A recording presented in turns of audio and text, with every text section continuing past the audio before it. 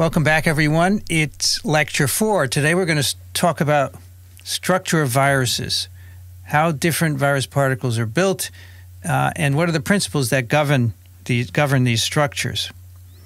So the virus particles are made up of what we call structural proteins. That's a very specific definition. There are many proteins made in virus-infected cells, but they don't end up in virus particles. So they're not structural proteins. And these are some of the functions of these structural proteins. First, they have to protect the genome. You know, in a virus, all that matters is the genome.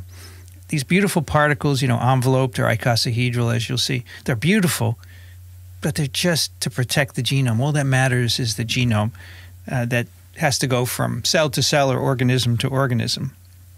And here are some of the ways they are involved in protecting the genome. They help assemble a stable shell, and we're going to talk about today why it's so stable.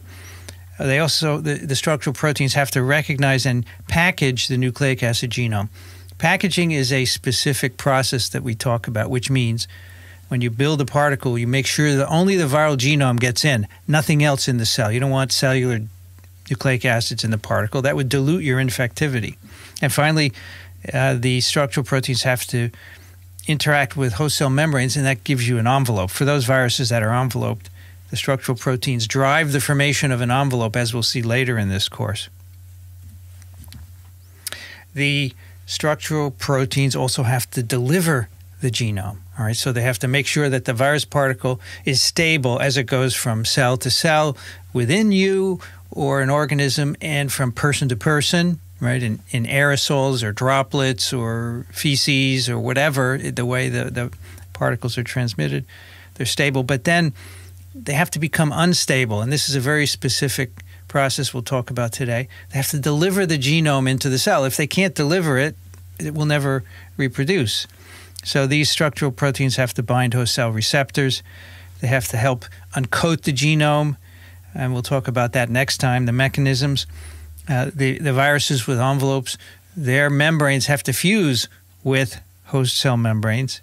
And then finally, once the genome is in the cell, it has to go to the right place. So some genomes are in the cytosol, that's fine, but others have to get into the nucleus, for example. Now, before we go any further, we have to make some definitions, of course, because I will say terms that you don't know, you've never heard of before. So here they are in terms of structure. First, subunit. I will say subunit, and what I mean is a single folded polypeptide chain. So here are 3 single folded polypeptide chains, and the nomenclature is typical. VP, virion protein 1, 2, and 3, for example. And each of these are a single polypeptide that go to build the virus particle. So that's what a subunit is. And then the next level up is called a structural unit, which has synonyms including protomer and asymmetric unit. This is the unit from which the virus particles, which are called capsids or even nucleocapsids, are built. We have to define these in a moment. It can be composed of one subunit. So a structural unit can be just one subunit repeated many times, or it could be multiple. In this case, this virus outlined in black, there are 3 subunits making up the structural unit, which is black here. But sometimes it can be just one subunit. And then we have capsid, which is from Latin meaning box. It is the protein shell surrounding the genome. So many viruses have capsids like this one. SARS-CoV-2 does not. It's an envelope virus. It has a nucleocapsid, which we'll define in a moment. But many viruses are just naked protein shells, such as this one. And then we have envelope, which of course is the viral membrane. That is derived always from the host cell, and it is a lipid bilayer. And of course, in it are embedded viral glycoproteins, which we will talk about. And so envelopes can be on both viruses with capsids, like the one on the upper right, or they can be around on viruses that have a nucleocapsid or just nucleic acid inside without any higher order structure such as that. And we'll get into this more today. And then we have the nucleocapsid, or the core of the particle. This is the nucleic acid protein assembly within the particle. And this is always confusing. Every year that I've taught this course, people get confused about it. It's used when there's a discrete substructure. So here we have influenza virus, which is enveloped and has 8 RNA protein complexes in it. And that's called the nucleocapsid. The RNA protein complex is the nucleocapsid. It's a substructure of the particle. And here on the right is herpes simplex virus. And here we have a capsid, which is inside an envelope. So that's actually a nucleocapsid because it's a substructure. Whereas up on the top right here is poliovirus. We don't call this a nucleocapsid. It's a capsid because there's no envelope around it. If you put an envelope around this virus, then that would be the nucleocapsid. And there are some viruses that are built that way. But you have to think about substructure, and that's what makes it a nucleocapsid. So a little bit about dimensions here, because I will use dimensions of all sorts, because we're dealing with very small particles, and we can't talk about meters, right? Because, 10 angstroms, which is a good scale for virus particles, is 10 to the minus 9 meters. So I'm not going to talk about meters, obviously. We will talk about angstroms, which is also equivalent to 0.001 microns. And just to give you some references for these numbers, the alpha helix in a protein, which is over here, is about a nanometer in diameter. DNA, which is shown here, double-stranded DNA, is about 2 nanometers in diameter. And a ribosome is 20 nanometers. Poliovirus is 30 nanometers. And, of course, the big giant viruses are bigger, 1,000 nanometers or a micron. Okay, putting particles into perspective. Now, virus particles are metastable. This is a very important concept. They have to protect the genome, as I've said, as it travels from cell to cell or host to host. But in the cell, they have to come apart. So they have a stable phase and they have an unstable phase. That's called metastability. It's very straightforward. How you control it may not be so straightforward. But here's an example of a virus particle. Outside the cell is very stable, but it binds a receptor, and that is actually for this virus the trigger that dissociates it and allows it to release the RNA.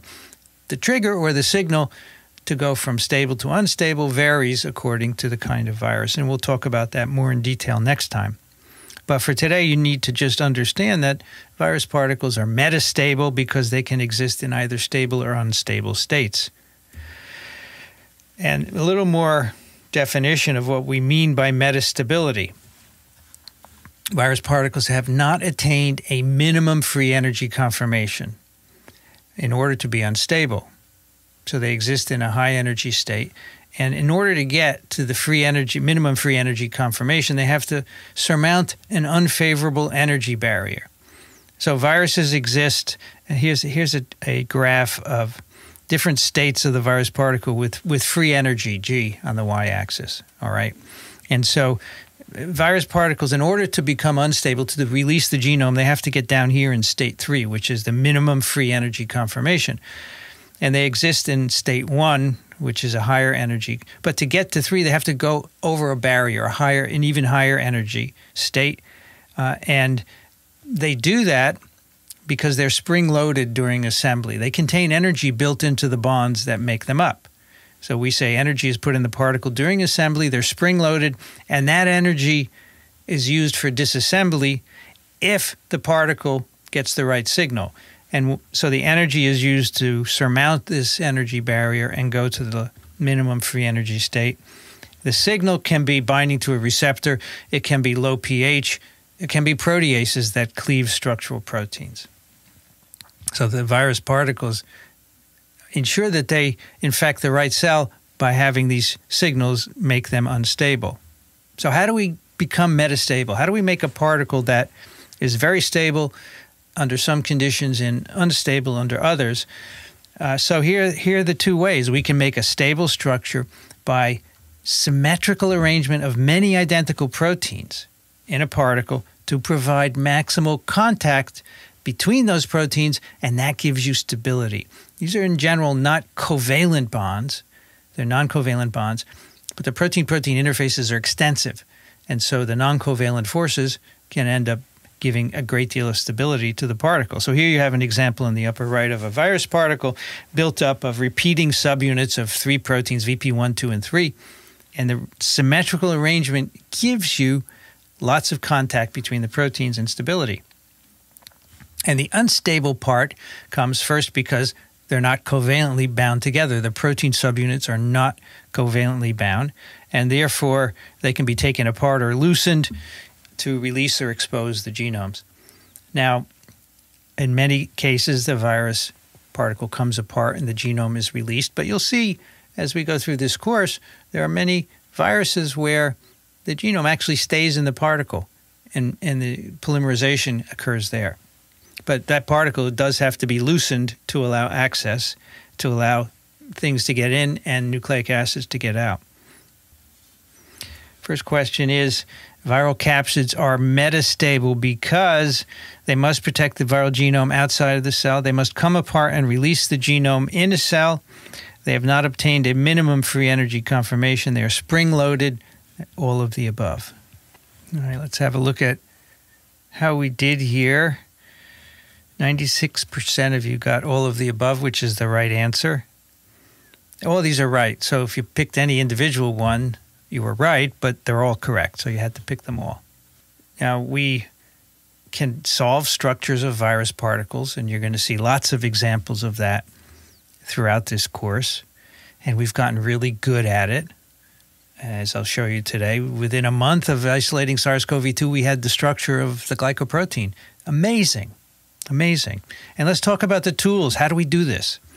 So electron microscopy, of course, is one tool that you can use to look at a virus particle and see what it looks like. You can use X-ray crystallography. You grow crystals of the virus, bombard it with electrons, and you can use cryo-electron microscopy or cryo-electron tomography. These are methods where you freeze the particles in water to give them contrast, and then you take pictures of them. And then you can use nuclear magnetic resonance spectroscopy to solve structures of smaller proteins. You can't solve a whole virus particle. It's too big for that. But you can do smaller proteins. And here's an electron microscope, of course. I visited Cornell up in Ithaca a couple of years ago, and these are always amazing, right? They're incredible structures, and instruments have to be kept very cold, and they shoot electrons through the specimen.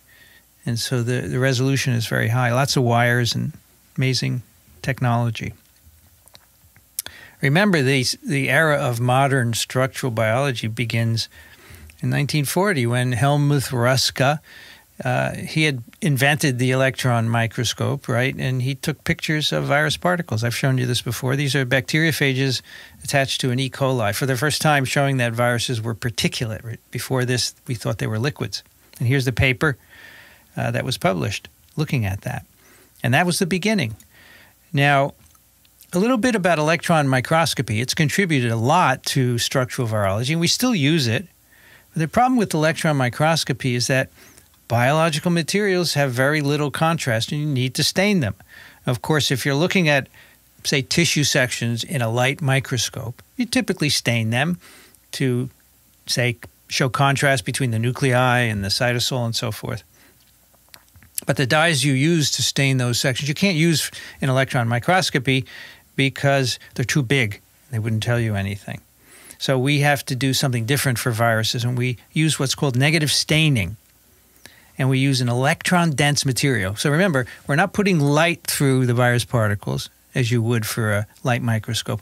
We're putting electrons, way greater resolution, but we need to be able to stain with something. And in this case, we put a stain that the electrons bounce off of. That's what's meant by electron-dense. And these are two chemicals we use, uranyl acetate or phosphotungstate. We mix the virus particles with these, and they will coat it, and they will scatter electrons. This was figured out in 1959. Unfortunately, the resolution is not great in electron microscopy. It's only about 50 to 75 angstroms. And if you think about the alpha helix being, 10 angstroms in diameter, it's not very good. But on the bottom here are some electron micrographs of different virus particles here. And you can see overall structure, right? You can see that here's an icosahedral particle with some fibers sticking out from each corner, and that's an adenovirus. And here's a hepatitis B virus, which exists in different forms. And here's an influenza virus, an envelope virus. And on the right is a picornavirus, where you can see some of them are empty and some of them are not. But you don't get any detailed structural interpretation. Nevertheless, we do use this, and it was used initially on samples of the first SARS-CoV-2, and you could see it looked like a coronavirus. You can tell that much. All right, so we use X-ray crystallography for high-resolution structures of viruses, and what you do is you have to grow a crystal, which means you purify your virus. Here you grow a lot of poliovirus, and you figure out some condition where it makes crystals. And what I mean by crystals, yeah, you look at your salt, right? Those are crystals. You make big crystals of viruses, and that's not easy to do. It's like black magic, hit or miss. And then you put them in an X-ray beam, and you hope that they don't dissolve immediately, after spending a year maybe making the crystals. You hope that they diffract. In other words, the X-ray will hit the crystal, and all the atoms in the crystal, which are arrayed in regular arrays, right? All the virus particles are arrayed. The X-rays will hit the atoms and diffract or bounce off in a way that's characteristic of the structure. And in the old days, you used to put a piece of film at the other end of this line here and look at the diffraction pattern. If you know anything about the history of biology, remember the famous X-ray that Rosalind Franklin took of DNA. It looked just like that. And Watson and Crick took it off her desk, and they used it to solve the structure. But she had made the picture. Nowadays, we don't take pictures anymore. We have a sensor, a detector attached to a computer that collects the data. And all these dots tell you where the atoms are in the structure of the virus. So that's X-ray crystallography, and as it said on the slide, you can get resolutions of 2 to 3 angstroms, which is great. You can see all the amino acid chains, and you can see the side chains as well. It's just remarkable, but it's hard to do. Another technology, cryo-electron microscopy. It depends on freezing the sample, and that's why it's cryo, low temperatures, and you usually do it in liquid nitrogen, and you have water or an aqueous solution, and that gives a little bit of contrast to the particles, so you can take a picture. And this is an example of it here. And this whole way of doing this was awarded Nobel Prizes in 2017 to these 3 individuals, Dubochet, Frank, and Henderson. And they developed the technology for freezing in aqueous or vitreous water, for taking the pictures, and for using computational approaches to solve the structure. And Frank, of course, is up at the Columbia Medical Center. Now, what you do is you put your particles on in water, you freeze it, and then you take pictures of the particles. And the idea is that every particle is oriented in a different 3-dimensional space. It's kind of like doing a CAT scan, right, where the X-ray machine goes around the patient, and then you assemble all the views to get a 3-dimensional structure of the patient. Here we take pictures, maybe hundreds and hundreds of pictures, and then you use a computer to analyze all of them and do Fourier transforms to transform the pictures into data, and then you reverse it or do an inverse Fourier to get the 3D reconstruction. So this bit in the middle here is basically saying take all those pictures and assemble them into a 3-dimensional image. And you can make images of particles, and now you can do images of big proteins as well. It doesn't work as well for small proteins, but it works well for big proteins and virus particles. And so as some examples, here is poliovirus. On the left is the X-ray crystal structure at 2.9 angstroms, and you can see every atom in this structure. And what you do is you take the coordinates, X, Y, Z coordinates, you can put them in a computer, and there are lots of programs now that allow you to build models such as this. And then on the lower right is the cryo-EM structure of the same virus, and that's 20 angstroms, much lower resolution. You can just see the general shape of the particle, but you can see some features. For example, you see, hey, this is a star, isn't it? Yeah, that's called the 5-fold axis. There are 5 copies of a protein arranged around it, and makes it look like a star. And in the background are the images of poliovirus particles that were used, frozen and photographed to make the 20 angstrom structure. In 2015, when Zika virus emerged as a new pathogen, immediately, within 6 months, the virus particle structure was determined, this time by cryo-EM at 3.8 angstrom. So initially, you saw in the previous picture, poliovirus was 20 angstrom. It couldn't compete with X-ray crystallography, but the technology has been getting better and better, and now they can rival X-ray crystallography in resolution, and it could be done much faster. And so here is the Zika virus at 3.8 resolution. This is an icosahedral particle where you can see repeated proteins in red, 1, 2, 3, 4, 5, and here in blue, and 3 proteins, and here in green 2. We're going to talk about what this means in a moment. But here's a vision. That's the whole particle there. And here we've zoomed in, and here in the big image, the proteins are shown as an alpha carbon trace.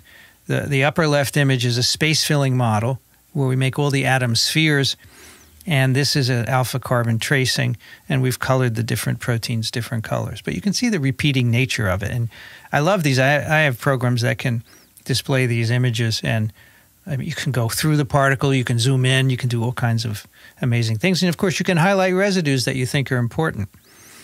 Now remember, last year, 2020, SARS-CoV-2 was isolated in January from a patient in Wuhan.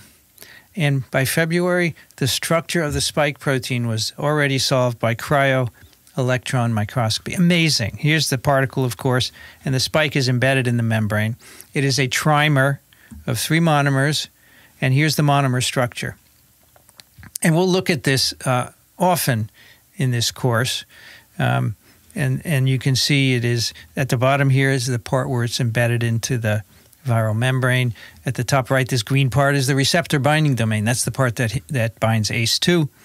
And there are other parts of this that are essential for entry, as we'll talk about next time. That's really remarkable that it was done so quickly. And since then, many more structures have been solved with antibodies bound to the spike, with receptor bound to the spike. It's really unprecedented, the amount of information that's come out so quickly. Here's another model of the SARS-CoV-2 particle.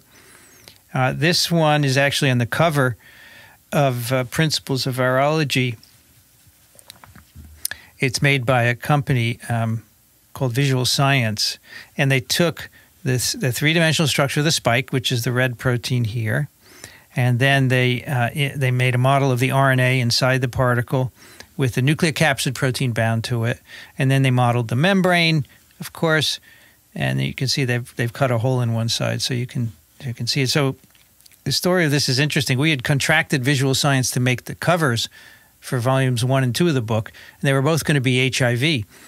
And then I heard that they were making this. Actually, the guys in the company sent me this model, and they said, tell us what you think of this. And I said, I think I want to have this on the cover and not HIV. So they substituted. So this is on volume 2. Anyway, so that's amazing. Now, you can do structures of big, giant viruses. And this is one called Cafeteria Roenbergensis virus. It's a virus that infects this flagellated protist that lives in the ocean. There's tons of these in the ocean and tons of this virus. And the guy who, let me stop it so I can see the credit here. No, the guy who did this, Chun Shao at University of Texas, El Paso, you can see more of his structures there. It took him years to do this. This is a 300 nanometer particle with over 15,000 capsid proteins. And look, he got the structure. It took 3 million CPU hours to solve this. You know, once he got the data, the computer, and he said this movie used to crash his computer because you're rolling, right, this virus on the ocean, and just you have to roll every atom. It's a lot of computing power. Anyway, so you can do a lot with structural biology tools.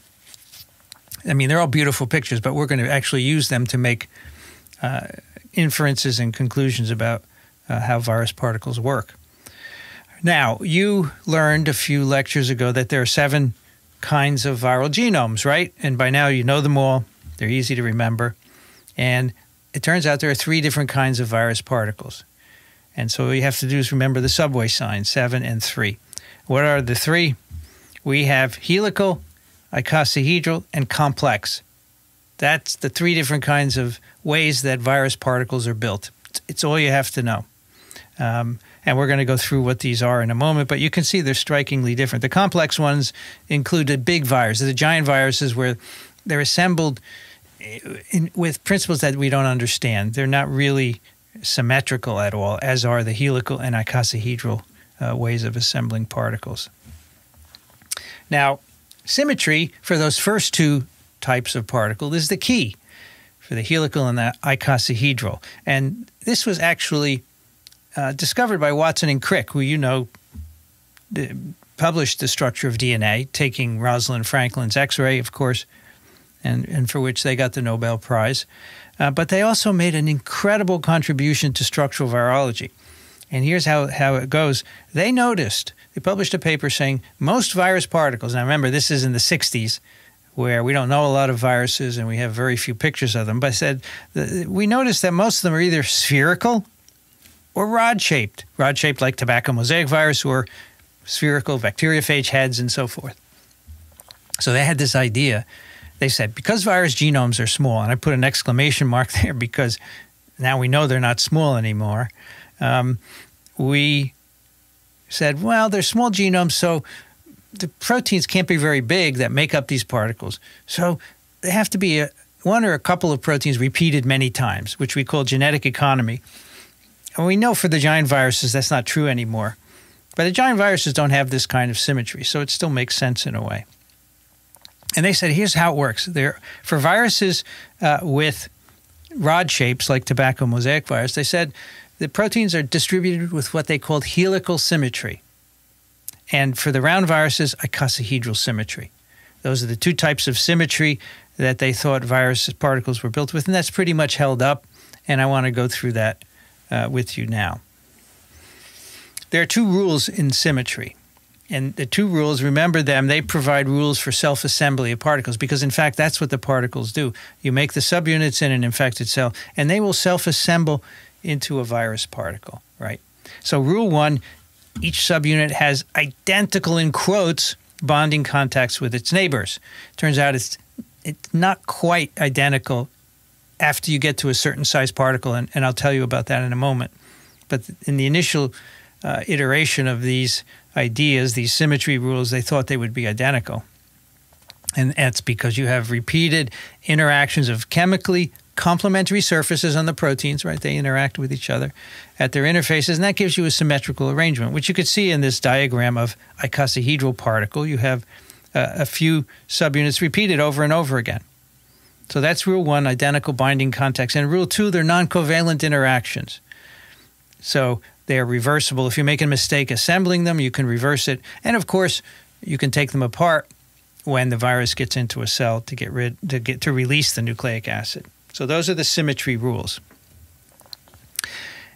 And inherent in these rules is the fact that if you make these proteins, they will self-assemble because they fold and they interact with each other. And we have taken advantage of that. So many capsid proteins self-assemble into what we call virus-like particles, or VLPs. We call them that because they don't have nucleic acid in them. Okay, and vaccines, we take advantage of this to make vaccines. For example, the human HBV, hepatitis B virus, and the human papillomavirus vaccines. These are virus-like particles made in yeast, produce one viral protein, and it assembles into a capsid. And so here's the HPV vaccine. You synthesize the one protein that makes up the capsid. It assembles into a pentamer first, 5 copies, and then the pentamers form an empty particle. And they do this on their own. It's remarkable, and we make vaccines out of this, and they work very well. These are 2 very good vaccines. So the symmetry and self-assembly we have taken advantage of to make vaccines. All right, so first, helical symmetry. And someone asks, does this idea of symmetrical arrangement correspond with PAMPs, pathogen-associated molecular patterns in the innate immune sensing? No, it's different. You know, these PAMPs are typically protein or double-stranded RNA or single-stranded RNA or DNA, et cetera, and they don't have these symmetrical structures. That's not a requirement for sensing. First, helical symmetry. And we've met this virus. It's tobacco mosaic virus. It's an example of a virus constructed with helical symmetry. In fact, there's an electron micrograph of TMV, the rod-shaped particles. And here's actually this is a computer image built from the three-dimensional structure of the particle. And what this virus is made up of, a single coat protein here, shown in yellow, this yellow subunit here, a subunit, of course, and they engage in identical equivalent interactions with one another and with the viral genome. So the viral genome here is in green. It's a plus RNA. And the genome interacts with the subunit, and the subunits interact with each other. So there are two kinds of interaction here, protein-protein and protein-RNA interactions. And this gives you a helix, right? The RNA is coiled around with the protein attached to it, and the helix has a certain diameter and a certain turn length and so forth. But you basically can make this very stable structure from one protein, repeated many times, and it's stable and it protects the RNA. Now, this is a plant virus, and this virus typically travels from plant to plant by, farmers with contaminated machinery or insects or nematodes going from plant to plant. They are mechanically transmitted. There are animal viruses with helical symmetry, but they're never naked like this. So this would be called the capsid of the virus. Animal viruses have the same kind of structure, but they're usually enveloped. So here's an example of an animal virus called Sendai virus. And yes, it was first isolated in Japan. It is a paramyxovirus, and this is a virus family that contains measles virus, etc., mumps virus, and others. And it is a helical symmetry. It's got the RNA there. It's a negative strand RNA. In this case, a single protein called NP, nucleoprotein, which interact with each other and which the RNA make, in this case, 1,000 nanometer long nucleocapsid. But in these viruses that infect animals, the nucleocapsids are always enveloped. That's why we call them a nucleocapsid, because they're a substructure. In the TMV, it was just a capsid. So here's the nucleocapsid of the paramyxovirus, and here's an EM of the virus particle, and this one is broken, so the nucleocapsid is actually spilling out, but normally it would be contained in there. You can see it's got that rod-like structure, and for some reason, in animal viruses that have helical symmetry, they're always enveloped. So we always call them a nucleocapsid because they're a substructure within an envelope. So again, nucleocapsid. A nucleocapsid is what we call this kind of a structure when it's a substructure. So here in measles virus, it's a nucleocapsid because it's within an envelope. Here, it's a capsid because in tobacco mosaic virus, it is naked. It's not a substructure. And someone says, looks like the RNA is unprotected. Well, I think that's artistic license. We're showing it so you can see it, but it's well protected at either end. It doesn't get digested. So another animal virus with helical symmetry is called vesicular stomatitis virus. And this is a rhabdovirus, so it's related to rabies virus, but this is a virus that infects cows mostly. And we have used it as a vector to make vaccines. The Ebola virus vaccine is made with vesicular stomatitis virus vector. Merck today just announced its VSV vectored SARS-CoV-2 vaccine failed in phase 1, and they're discontinuing it, sadly. But anyway, this has a nucleocapsid. It's an RNA bound to a single protein, nucleocapsid protein, wound up around itself in this helical symmetry. And here is the structure of the RNA bound to 10 molecules of RNA. You can see blue, red, et cetera. There's the RNA in green. There's a single nucleocapsid protein it's a bilobed protein with a groove in the middle, and the RNA fits into the groove. So this binds very nicely to the protein. The proteins interact with each other. And this is the actual cryo-EM structure of the nucleocapsid. This is the data, the EM data that were used to make this. And this is an unusual virus because one end is a tip, it looks like a bullet. The middle is the trunk, and the end is the base, which is flat. And the N-RNA complex winds around for all this. And at the very end, it does some weird things to make it a closed end. And then there's another protein on top of it, the M protein, and then the envelope. So that's helical symmetry. And here's some examples of envelope viruses with negative single-stranded RNA genomes and helical capsids. And in these cases, they're nucleocapsids because they're substructures, right? So here, the paramyxoviruses, which I've shown you, measles virus, envelope virus with an RNA protein nucleocapsid because it's in a membrane. Rabies or rhabdoviruses, again, I've shown you a helical nucleocapsid envelope. Influenza viruses have helical nucleocapsids. Theirs happen to be in 8 segments. There are 8 pieces of RNA, protein complexes. And here's a higher magnification view of what one of them looks like. The RNA is shown here in green, and it's bound to nucleocapsid protein, NP, and also 3 other proteins at one end that constitute the RNA polymerase. So this in the particle is a nucleocapsid because it's a substructure. And then the filoviruses like Ebola viruses, again, they are negative RNA bound to a nucleocapsid protein. In this case, they're very long and the particle is filamentous, but it is a nucleocapsid because it's within an envelope as a substructure. So the nucleocapsid is the nucleic acid protein assembly that's packaged within the virus particle.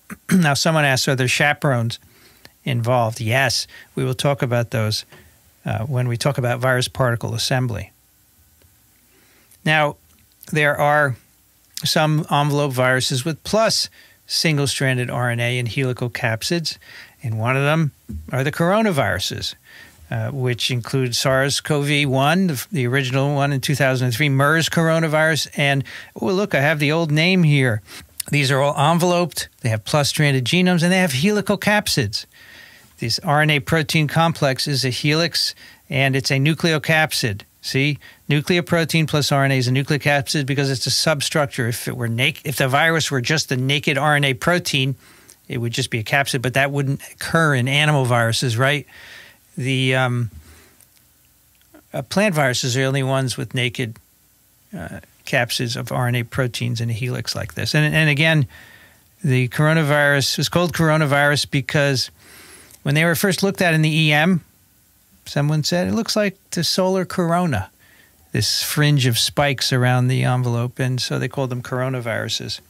And when that first virus was isolated from patients in China, early 2020, they did an EM. They wanted to know, what do we have here? They had done a bronchoalveolar lavage. They took a little of that fluid, put it under an EM, and boom, looks like a coronavirus.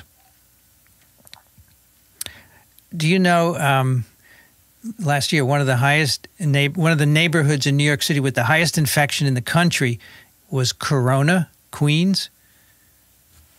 You can't make this stuff up, you know? There are other DNA and RNA viruses with helical symmetry. There are viruses with double-stranded DNA of archaea.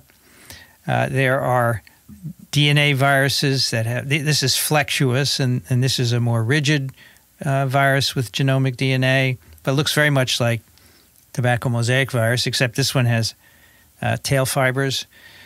So these infect archaea. Here's single-stranded viruses of bacteria, single-stranded DNA. All these are helical symmetry. Rod-like plus and minus viruses of plants, that would include TMV. And then you have flexuous plus RNA viruses. So some of them are rigid, some of them are flexible, but they're all built with helical symmetry. All right. A couple of years ago, I bought some of these buckyballs, and I made a helix with them. Now, it's not quite right because it's, if you think that the balls are the protein subunit, right? There's no RNA in here, but it still illustrates the principle. And, you know, I started showing this in my class, and students started buying me different colored buckyballs. So now I got all different colors here. And I make really long ones. But you can grab one end and unwind it, and then they will wind back together on their own because they're magnetic, these little very powerful magnets. So you could buy these in different colors and build them. All right, our next question is, which of the following describes virus symmetry and self-assembly? A, the bonding contacts of subunits are usually covalent. B, the bonding contacts are usually non-covalent. C, each subunit has different bonding contacts with its neighbors. D, self-assembly of virus particles does not occur. E, none of the above. Someone asked, so the capsids are not a part of the nucleocapsids. So if you're a tobacco mosaic virus, you're a capsid. You are a helical protein RNA assembly. A nucleocapsid is only when it's a substructure. So if you are nuclear protein plus RNA in a membrane, then that's a nucleocapsid. Can nucleocapsids ever be a substructure of a virus enclosed in something else besides an envelope? So you could have, do you see how confusing this is? I told you it would be confusing. You can have a genome bound to protein inside of a capsid without an envelope, and that genome protein complex could be a nucleocapsid. So it doesn't have to be a membrane. All right, what do we have here? Most of you got B. The bonding contacts are usually non-covalent. So they're not usually covalent, not at all. That's how they come apart. They don't have different bonding contacts. They have, quote, identical, right? Self-assembly does occur. So that's helical symmetry. Now, let's make some spherical virus particles, right? How do you make a round capsid from proteins that are not round, right? Proteins are not round. They have all kinds of irregular shapes. So here's poliovirus in the electron micrograph, and here's one of the viral proteins, VP1, that makes up the capsid. It's not spherical. So how do you do this? And again, Watson and Crick led the way on this. Clue 1, all round capsids have precise numbers of proteins, and they're typically multiples of 60, but not always. But they're very common, multiples of 60, like 180, 240, 960. But you'll find some that are not, so don't get upset about that. And 2, spherical viruses come in many sizes, but the capsid proteins are typically between 20 and 60 kilodaltons in average in size, molecular weight. And so Watson and Crick thought about this a lot, and they decided these spherical viruses are built with icosahedral symmetry. Icosahedron, of course, is one of the platonic solids. There are a couple of others, right? But this one is the only one whose symmetry is used to build virus particles. Now, an icosahedron is a solid with 20 faces. Here's a face outlined by this equilateral triangle. It's got 20 of those, and that repeating that face gives you what we call axes of symmetry. Very simple. Well, there are 5, 3, and 2-fold axes of symmetry. They're 12 each. You can count them up. 5-fold axis is here in green. It simply means there are 5 copies of the subunit, the structural unit around the 5-fold axis. 2-fold, there are 2 copies. 3-fold, there are 3. And you can see them here, 5-fold, 2-fold, and 3-fold. It turns out that an icosahedral symmetry allows the formation of a closed shell with the smallest number of identical subunits. You can build the smallest virus particle with 60 copies of the same protein repeated, and no other platonic solid can do that. So this is what we think why this kind of symmetry has evolved to be the way many of these viruses are built. Icosahedral symmetry. So there are simple icosahedral capsids.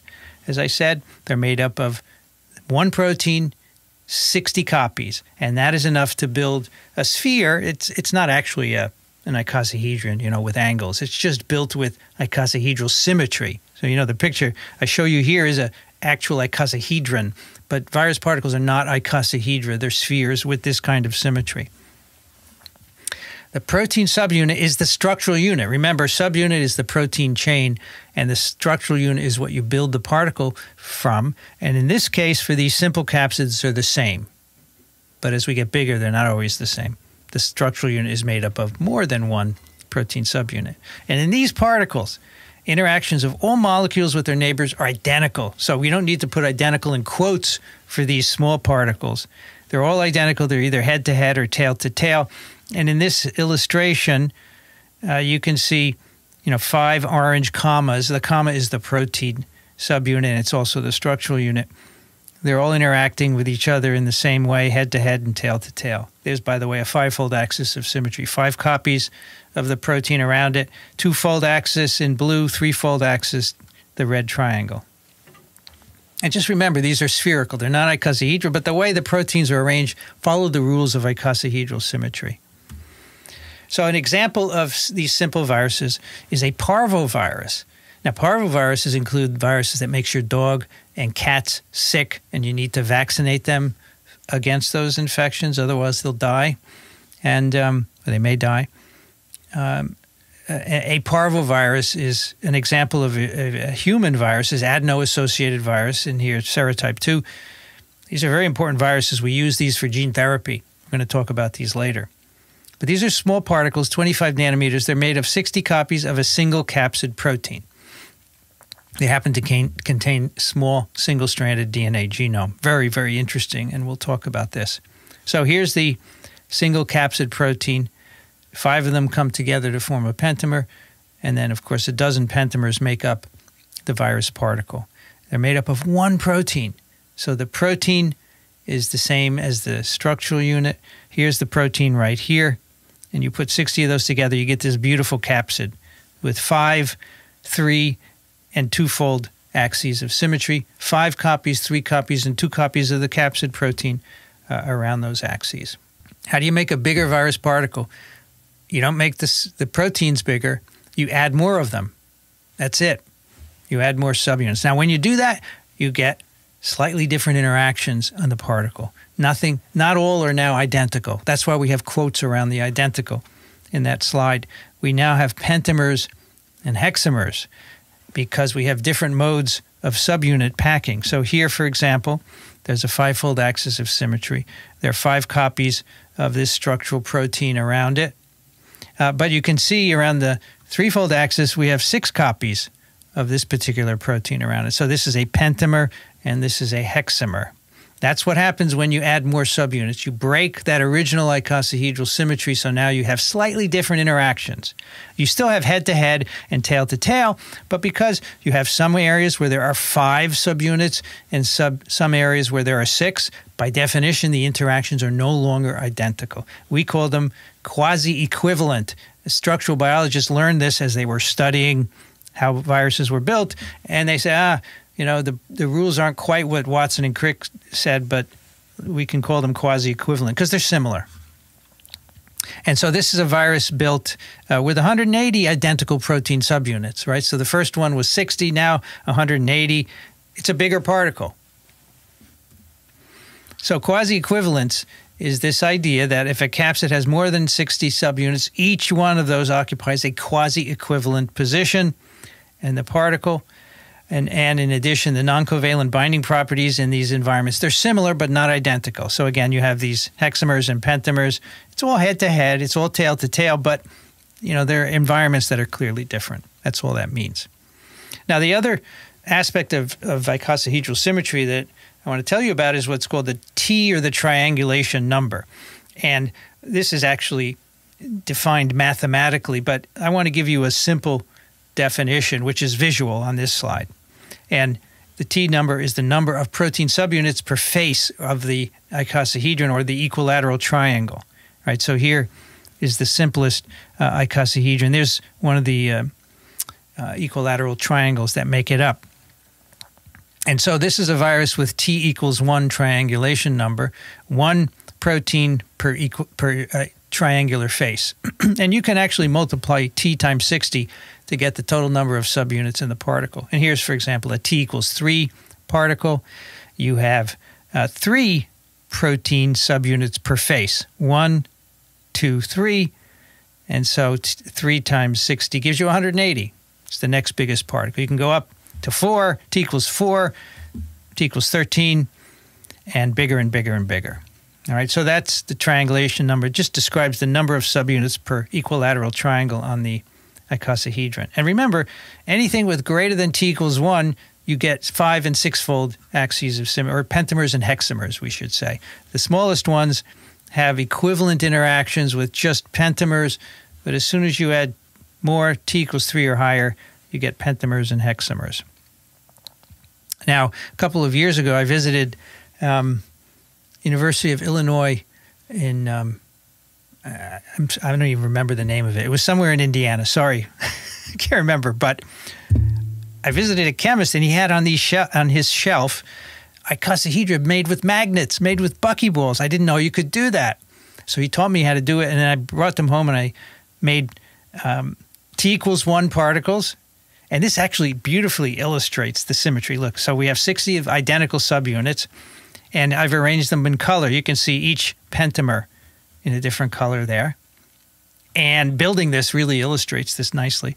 And then I made a t equals 3, where you have 180 subunits. And now you can see there are pentamers, 5 red ones, and then 6 blue ones, hexamers. It's the only way it will work to put this together is to have pentamers and hexamers. I tell you, I had just a great time. And I made a video building this. And I actually have bought more of these so I can make a bigger one. I haven't done it yet, though. I was so excited that I could make both helical and icosahedral particles. Now, an example of these larger particles is poliovirus. It's a 30 nanometer particle made up of 60 subunits, 60 structural units composed of VP1, 2, and 3. That gives you 180. It's it's t equals 3. It's actually pseudo t equals 3 because each protein is a different protein. It's not the same protein 180 times, which would be t equals 3, pseudo t equals 3, but it doesn't matter. Anyway, here are the 3 different proteins. That's the structural unit. And of course, 5 of those go around the 5-fold axis of symmetry and generate the 5-fold axis. Here's the space-filling view of the particle. And here's the structural unit colored, showing you how it fits into the overall icosahedral structure. So really very straightforward packing interactions. Getting even bigger, SV40 is a polyomavirus, 50 nanometers, and this one consists of 72 pentamers of VP1, giving you 360 subunits. And this one is quite interesting. Here's the virus particle. Its structure has been solved. So you have, again, pentamers with 6 neighbors and pentamers with 5 neighbors. It's a little confusing because the basic subunit is VP1 and a pentamer of VP1, 5 copies of VP1, which is shown right here, blue, green, yellow, red, purple. And then those are used to build the particle, and each of these round areas is a pentamer. But sometimes the pentamer has 5 neighbors, like the purple one here, 1, 2, 3, 4, 5. And sometimes it has 6 neighbors, like this one, 1, 2, 3, 4, 5, 6. So this is exactly what you would predict for bigger than a t equals 1.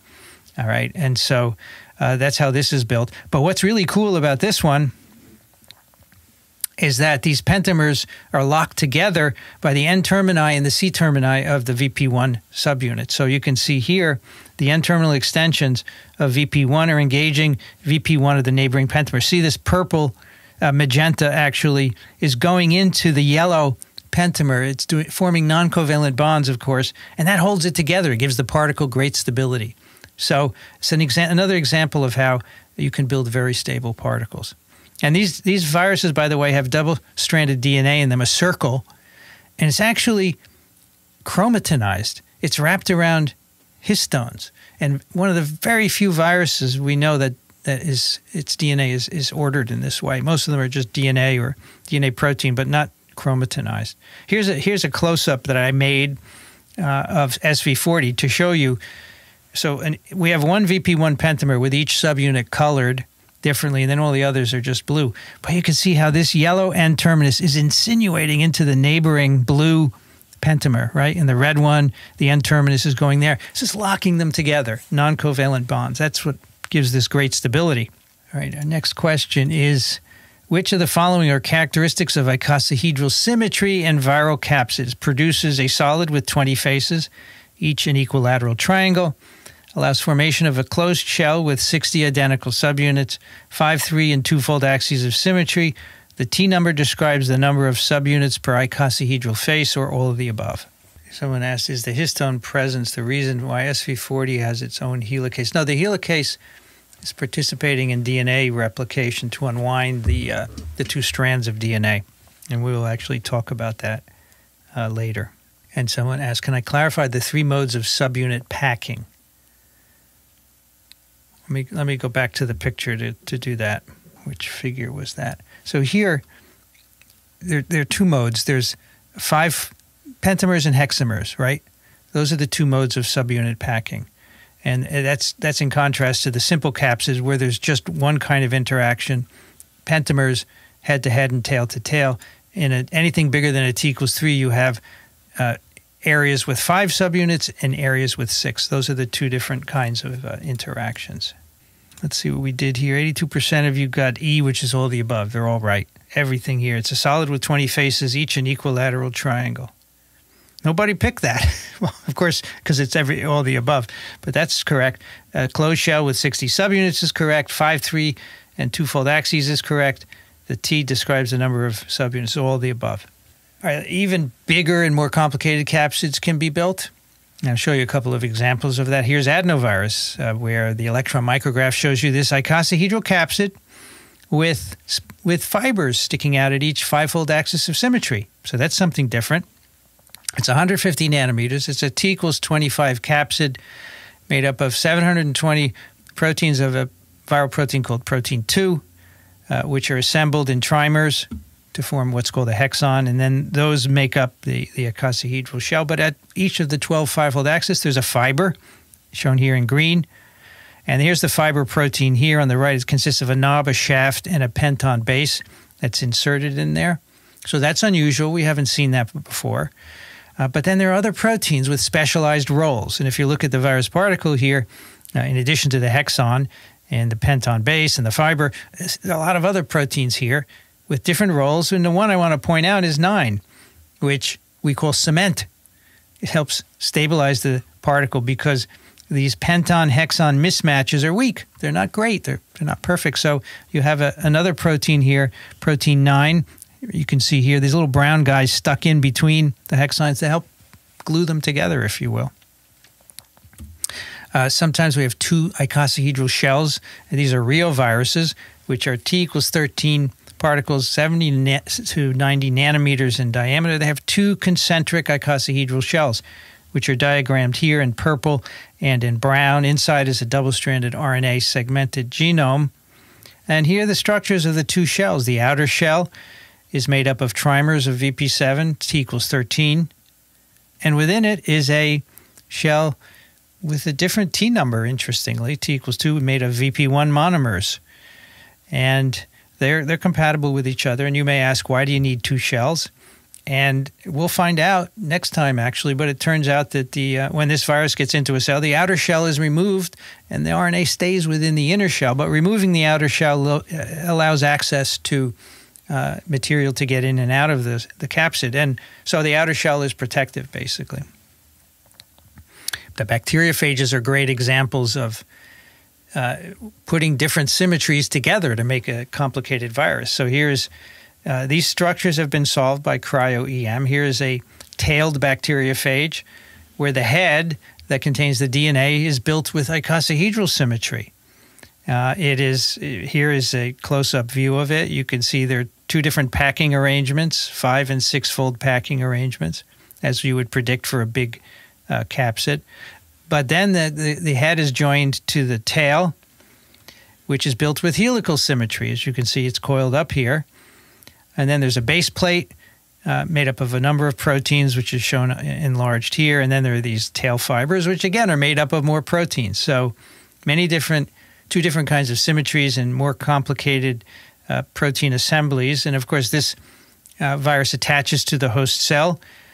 And in many phages, the tail contracts and it injects the DNA from the head into the cell. The DNA is packed at very high pressure in these heads, and as soon as the base plate pokes a hole into the bacterium, the DNA shoots out into the cell. This is a look at the spike at the bottom of the base plate that actually inserts into the bacterial membrane and pokes a hole in it. And that spike, here's the structure of the spike, which was solved a number of years ago. It looks just like a spike, doesn't it? It's tapered, and it's made up of 3 monomers of the same protein. You know, at the top, they're beta strands forming beta sheets to give it strength. And then they become random coils at the bottom where the spike is. And the 3 of these are held together by an iron ion that's bound to the amino acids. But, you know, this is what pokes into the bacterial cell to make a hole in it and let the DNA come out and inject into the cell. So it's a beautiful structure that completely follows the function of this spike. Herpes simplex is even bigger, and it has an unusual feature in that it has a hole in it for entry and exit of DNA. So the herpes simplex virus particle is enveloped, and the envelope, of course, is full of glycoproteins. But within it is a capsid that contains DNA. So we call that a nucleocapsid because it's an icosahedral structure. It's a protein shell with DNA in it. So it's a substructure within the envelope. So it's a nucleocapsid, as you can see here. But I want to point out to you, this capsid is made by icosahedral symmetry, and it has 5 and 3 and 2-fold axes. It has pentamers and hexamers because it's big. And here's an example of a pentamer in the bottom here. But it has a portal. Here's a electron micrograph of the portal. And here is the 3D reconstruction of the portal. So this is a hole at 1 5-fold axis of the virus particle. It's a portal where we think DNA goes in when the particle is being built, and it comes out when the virus is infecting another cell. And we'll talk a little bit about how those two activities are regulated, but it's unusual because it's just one portal. It's not at every 5-fold axis, and how that happens, we don't know. And of course, when this virus is to infect the cell, the portal has to be in the right orientation as well. So it's another example of, in a more complicated virus, specialized structures. I have these herpes viruses as a keychain. In fact, people have given me many of these over the years. And here it is. That's the herpes virus. And you can open it up, and you can see the nucleocapsid inside the icosahedral shell. And there's actually a portal, which is different from all the other 5-fold axes. And you can open up the icosahedral capsid as well, and you can see the DNA inside. This is the ultimate nerdiness, right? I think this is very cool. There's a company that makes this, make others as well. Now you can put membranes around a viral matryoshka. Yeah, I guess so, right? It is. Is that Boutique Academia? Yeah, okay. They have phages too. They have a herpes with an antibody that you can stick on it. Oh, there's all kinds of cool virus stuff out there. Earrings, necklaces, good stuff. Capsids can be covered by membranes, right? Either helical or icosahedral can have a membrane around it. We call these envelope virus particles. And the envelope, of course, is derived from the host cell because viral genomes do not encode lipid synthetic machinery. These envelopes are acquired by budding through a cellular membrane. And here we show budding at the plasma membrane. We see a capsid being assembled and budding out. But this can this can be the nuclear membrane. It could be the ER membrane. But it's always virus specific. So as you'll see, herpes initially buds from the nuclear membrane, and other viruses, coronaviruses, bud into the ER Golgi intermediate compartment. And again, the nucleocapsids can have helical or icosahedral symmetry. The nucleocapsids inside this envelope. They come in both flavors. And let's talk a little bit about glycoproteins. These membranes, of course, have viral proteins in them, viral glycoproteins. And here's influenza virus to illustrate that. It has 2 main glycoproteins in it, hemagglutinin, the purple one, and then neuraminidase, and we'll talk about their function later. But these are integral membrane proteins shown here schematically. We have a bilayer with an exterior part of the protein and a transmembrane part, and then a part that would be in the interior of the cell or the virus particle. And that part is important for assembly. Now, these proteins are typically oligomeric. They're typically trimers. And when they were first seen in the electron microscope, here's a EM of influenza virus, they look like spikes. So that's what they're called. And that's now everybody in the world knows spike, right? Because all the vaccines are based on SARS-CoV-2 spike. And that's what a spike is. In the EM, it looks like a spike, and you can see that clearly in the influenza virus picture. But they're actually trimers of individual glycoproteins, and we'll explore their functions quite a bit in this course. These glycoproteins can be perpendicular to the membrane. So here's the influenza virus hemagglutinin, or HA. We're going to encounter this often in this course. It's perpendicular to the membrane. It's a trimer of 3 polypeptides, 3 identical polypeptide chains. And you can see that reflected in the schematic. But some viruses, the glycoproteins, are actually lying flat on the surface. They're still bound to the membrane by a transmembrane segment. But here, the flavivirus E glycoprotein lies parallel to the membrane. And consequently, we draw it that way in our schematics. We draw it flat. And in the reconstructions of the virus particles, you can see they're flat on the surface. So this is a envelope virus, this flavivirus. It's Zika virus, actually. And it's envelope, but the proteins, the glycoproteins, are still ordered icosahedrally. Look, there's a 5-fold axis with 5 copies of the protein around it. There are 3-fold axes and 2-fold axes. So these proteins are inherently ordered, even though below it is not a capsid. These are embedded in a membrane. So here we have a summary of helical versus icosahedral nucleocapsids. Again, influenza virus, Ebola virus, they're enveloped. Within it is the RNA protein complex arranged in a helical structure. And that is called the nucleocapsid. RNA protein, RNA protein. You know, Ebola, it's one RNA, very long, but they're both structured similarly, RNA protein complexes. And then we have viruses that are enveloped that have icosahedral nucleocapsids within them. I showed you herpes virus, which is enveloped. Within it is the nucleocapsid, the structure with DNA in it. Or toga viruses like rubella virus. These have an envelope. Within the envelope is an icosahedral nucleocapsid. This has, in this case, RNA in it. And then, of course, we have our complex particles, which get short shrift because we really don't understand how they're built. And they range from pox viruses, where there's a membrane around it, but then the interior of the particle is packed with proteins.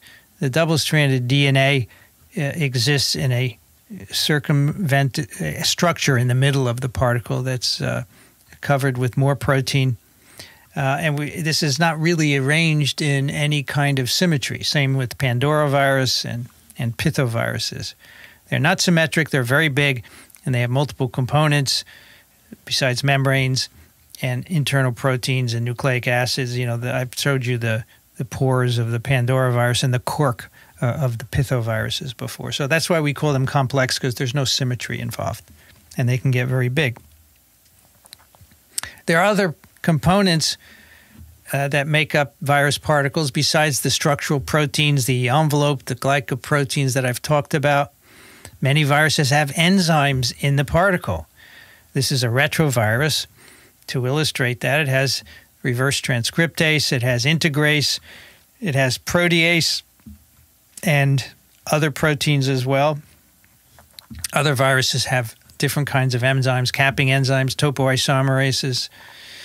There may be other proteins that act as activators of transcription, proteins involved in mRNA degradation. Even mRNAs can be, cellular mRNAs can be packaged into virus particles. And then in addition, there are other cellular components. So far, mostly viral components, but cellular components can be incorporated into particles, like the histones of SV40, tRNAs, lipids, cyclophilin A, many, many more. So we've mostly focused on the structural components that actually are responsible for the architecture of the particle, whether it's helical or icosahedral, enveloped, complex. But there are many other proteins as well. We can consider them structural proteins because they're part of the virus particle. And they have a whole range of activities, which we'll certainly be talking about in future lectures.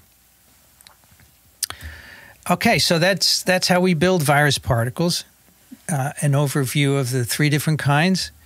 Next time, we're going to talk about attachment and entry, how these particles attach to cell receptors on the plasma membrane of the cell, how they get into the cell, and how they release their genome. Really important process, of course, because that is how you initiate an infection.